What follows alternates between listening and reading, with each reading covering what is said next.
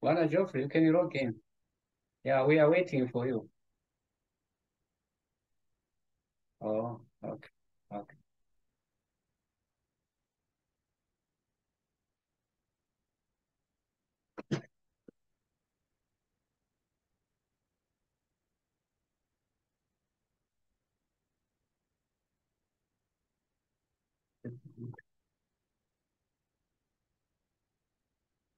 Let me see.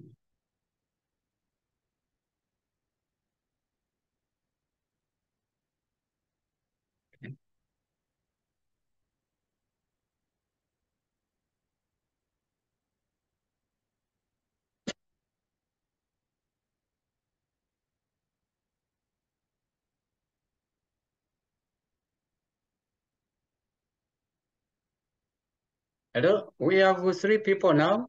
We can move on. Can we move on? Hello there. We can move on. Yeah, sir. Okay, all right, all right. Remember, we ended on the Maybe we can wait for our colleague.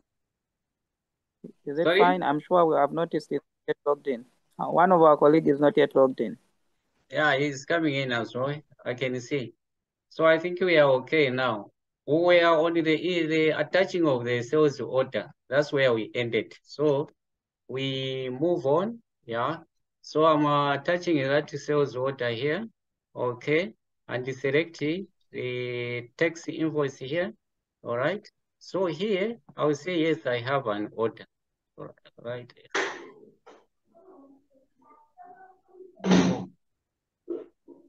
Oh, oh, it's not here. It's where is it? Oh, it's here. Okay. Yeah. So I don't have any more. Yeah. Okay. Have you seen that I put the sales order there? It has come automatically. Hello? Yes, we are following. Yes, we can hear you. You can see that the order has come automatically to the data sheet. So the only thing which I need is to save it and make it convert it to an invoice. So I'll come here and do it like this. Open my gadget. Is this thing on? Okay. Yeah, it's only there. Then you wait for it to communicate to ZRA. Okay. Yeah, it has already been signed. So here is in my invoice, or the other one is not yet posted. Let's see how it looks like. Yeah. Okay. So you can attach that invoice. Yeah. 5 so seconds. It comes. 5 seconds. I have one question, Christopher.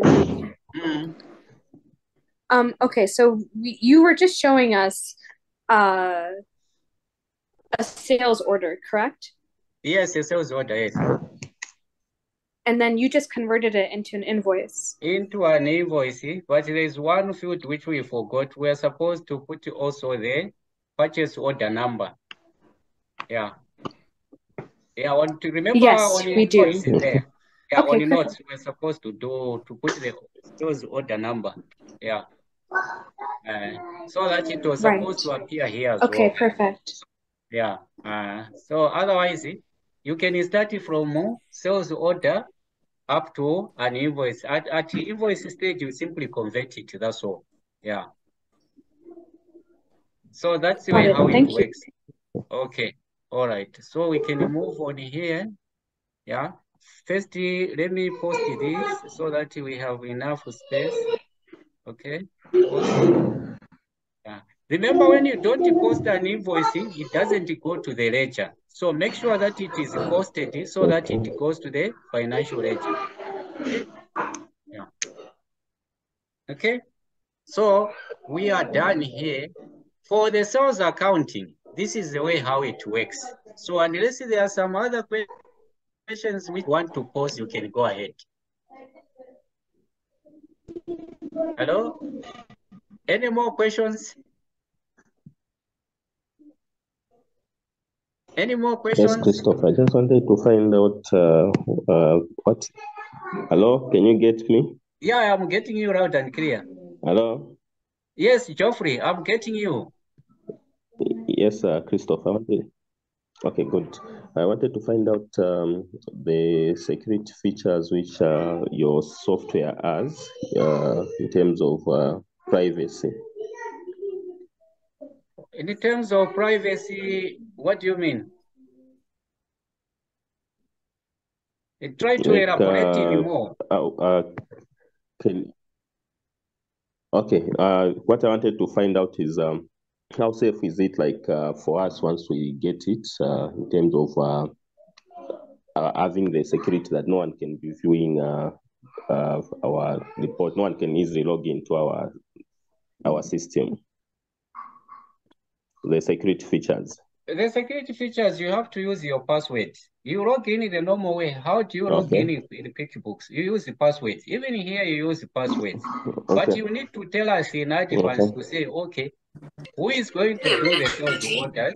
Who is going to do the accounts like that? So that we assign those privileges according to what you prefer. You need to write us to say, okay, we need A, B, C, D. This person will be doing A, B, C, D. Because right now I'm using manager's rights, okay? So that I have everything which is found in here. So that's how it is. So to answer your question properly, yeah, when you come here, since we are using manager's right, this is where you assign your users, okay? So there is this one, you say staff login, they type in their username, the password here, okay? Then you add there, okay, as the manager. Then from here, again, you come back here, you add now the rights. As you can see here, okay, these are the users who are there. So if I change the rights here, these are all the rights which are there, which which are waiting for people to be assigned, okay?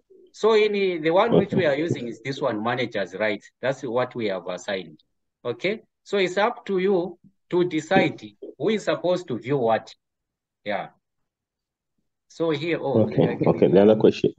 Okay, I've got another question. The other question is how many users are allowed to use? Is it going to be connected just on one PC, or no? It can, what you need to do, my boss Lina can have yeah. You need a local area network. Are we together? When you need the local area network, yes, then you need to come here, okay? Then you say change backend, okay? Then you change backend holding, all right? So now you see what to open there. So this Kafao which you are seeing here, it has to be copied and put it on the server, okay? So that everyone is accessing it via the server, okay? So meaning each workstation will be linked to the server. So whatever you log in there is your different matter. The server will be different. So in short, what I'm trying to do to say, you need to nominate one computer, not a laptop, because a laptop you find that what if we put the database on a laptop? What if that person doesn't come with those? Then that's it, you can't log in. So I'll prefer you put it either on a PC, which is not movable, okay? So that whoever comes, they can go with their laptop, but they can't log in until they come back to the office there. Yeah? Yeah, so from there, you just use your local area network, that's all. Yeah. Okay, so just repeat yourself one more time. 5 seconds, Christopher.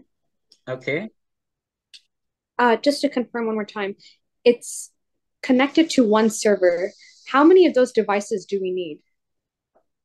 No, only the person who is processing the invoices. If you want to have 2 people processing the invoice, get 2 devices from ZRA. Remember, this software is only linked for only those people who are doing invoices. For if you are not doing invoices, you don't need a device. You can use it because you are not doing any, only the people. Unless you are telling me that all of you guys will be generating invoices. I think it will be maybe 2 or 3. That's it. So if you only one who will be responsible for invoice, you only get one gadget, that's all. The rest can still use the other modules. There will be no need for any device. Only what you need is a local area network so that you access the server. What I mean by the server is a shared file on the local server or local computer or laptop so that everyone is logged into that one. Okay, one question. So you said that those that don't have the device, the rest can use the other modules. What are the other modules?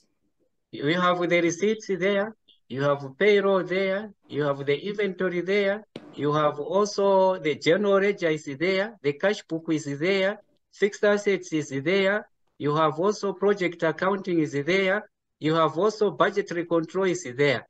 All these, they don't require the network, the gadget. No, gadget is just for a small thing, the invoicing part, that's all. Got it. Thank you. Okay. Thank you. Okay. Anything more? Yes, I do. Sorry, I have another question. Okay. Now, does this accounting software link to our bank account? No. It does. No, it Right? doesn't. Yeah, because doesn't. the issue is here in Zambia, it's quite difficult to get what we call an API from the bank to link it. We tried it. There are others who wanted the SMS to be linked here, but the cost and the security features, they said no. So that's why we couldn't go ahead with that. Otherwise, we had that idea. Yeah. So that's the thing. I know QuickBooks, yes, somehow I don't know how they managed it, but here we tried. The challenge is to approach the bank to say, can you give us the API so that our client can link? They refuse. Okay, and Geoffrey, can you hear me? Yes, I'm hearing you. Okay. Does Pastel's software account link to a bank account, our bank account? Pastel software account it's not linked to their bank account. It's not. Okay, just wanted to know. Okay, sorry, continue. That's all I had to know. Okay. So that's how actually it works in the nutshell. Yeah, because I think for the invoices, we have covered it. So if you want to know more, what we can do, we have some videos which we have lined up. I think when sending these in the afternoon, I can also include them so that you can have a look at them at your own time. Yeah. Yes, please send us all of the videos that you have in regards to all the modules. Okay, yeah. we will definitely. Especially on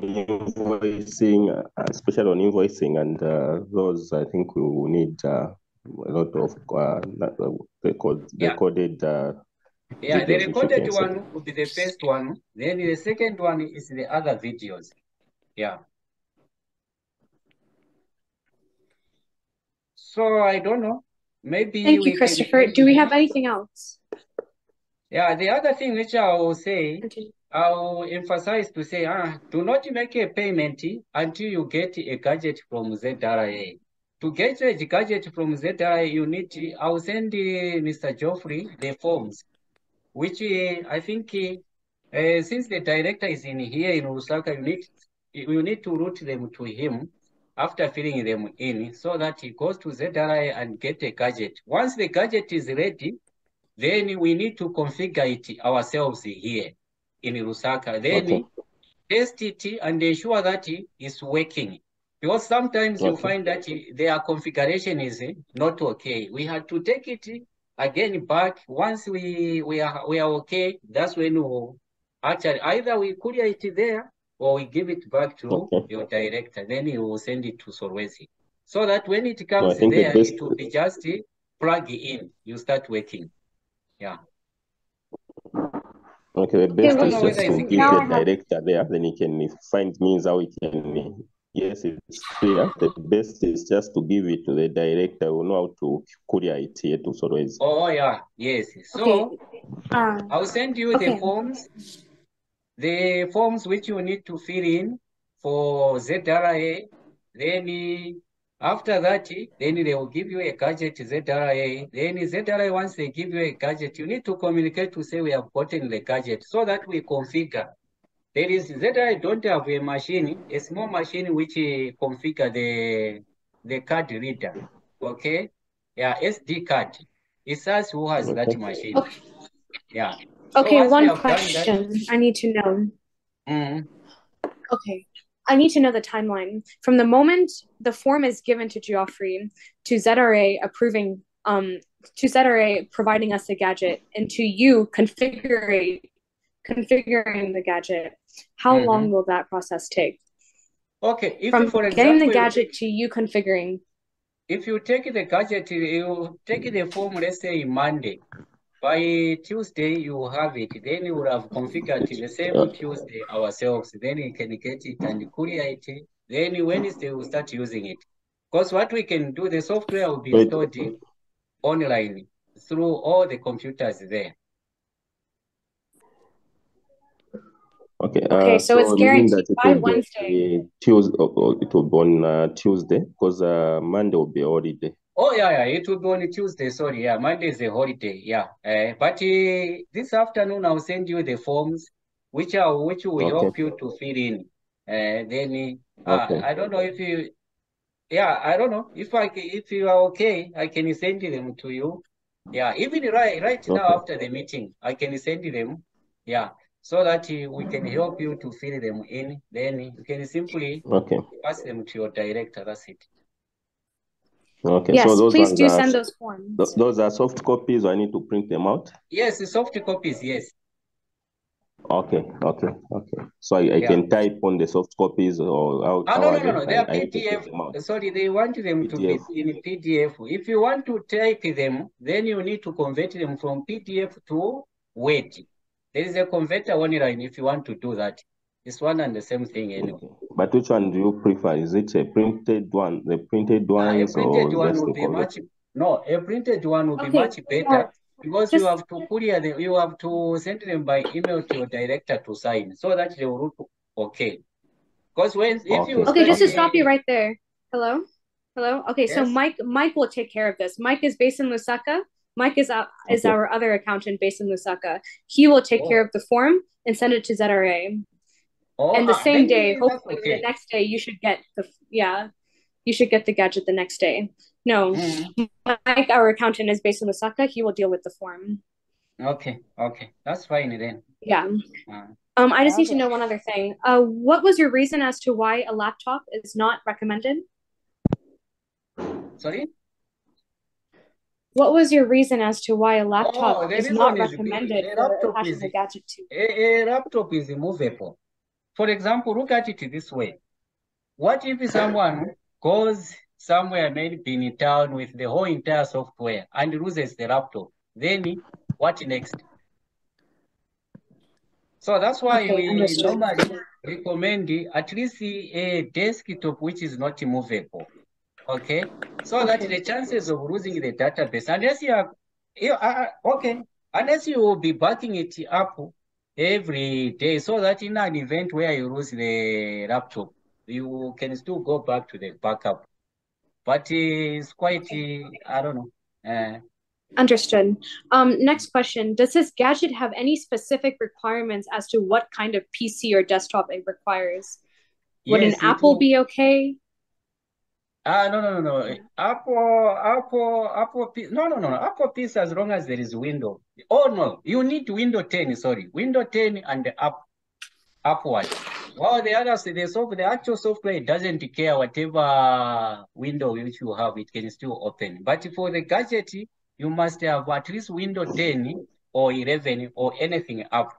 Windows 8.1 is deprecated. It's no longer working at that one.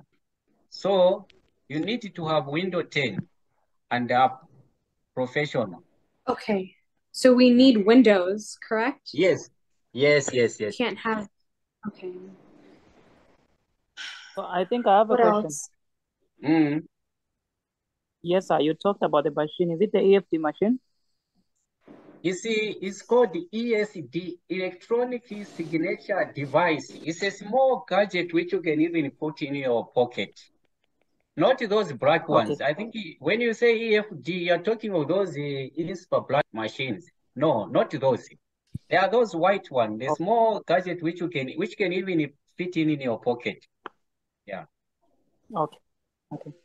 Yeah, sure, Okay. sir. I'm well. Thank you. Okay. All right. Are there any other special requirements that we need to know of when it comes to the software?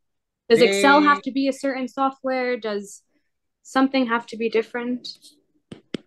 No. Nothing. This one, once we install it there, oh yeah, the only requirement is you need to have Microsoft access on your laptop there. If you don't have Microsoft access, let's say 2016, it runs also on Runtime, which is a free download. We'll put it there. That engine will still drive your software. So that's the way how it is. The reason why it was developed in such a way, we realized to say most of these companies, they may not have an IT person who is familiar with the SQL Server. Okay, though SQL Server is also coming, but if we were to use the SQL Server, I would have told you to say you need a qualified IT to run it. Now you may not have that kind of resources. That's why most of the people who are using it, they opted for this because once it's installed, there is nothing like today is not working or system downtown. No, it doesn't exist. Once it's installed, it's running. The same way you run Excel. You have never seen that today Excel has failed to run. No, because of the same engine which we are using. It's in the same family. Okay, thank you. And last question, how many users are we allowed to have? For users, you can have up to 10 users. Okay.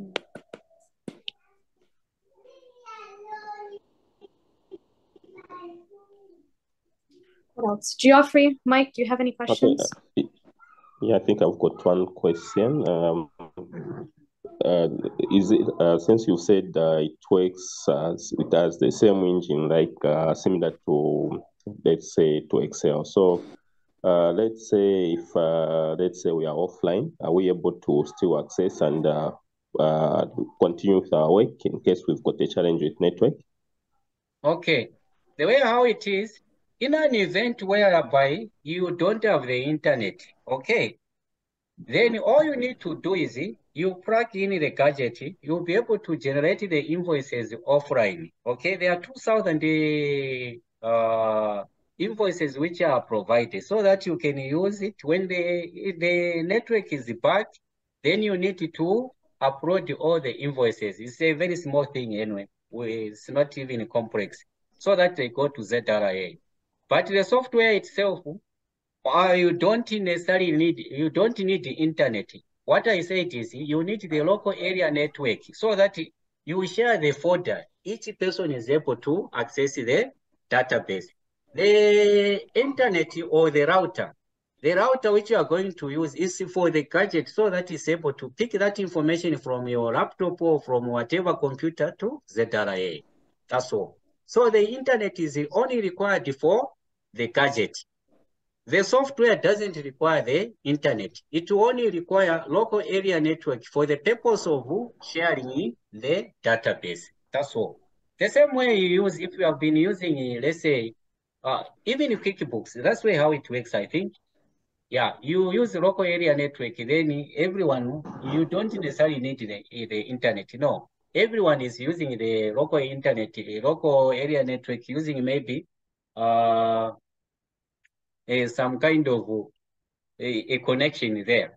Okay, you may not need necessarily to have the internet. Yeah, it will still work the same way. Are we together there? Hello? Hello? Hello, people? Oh, they have gone. Hello?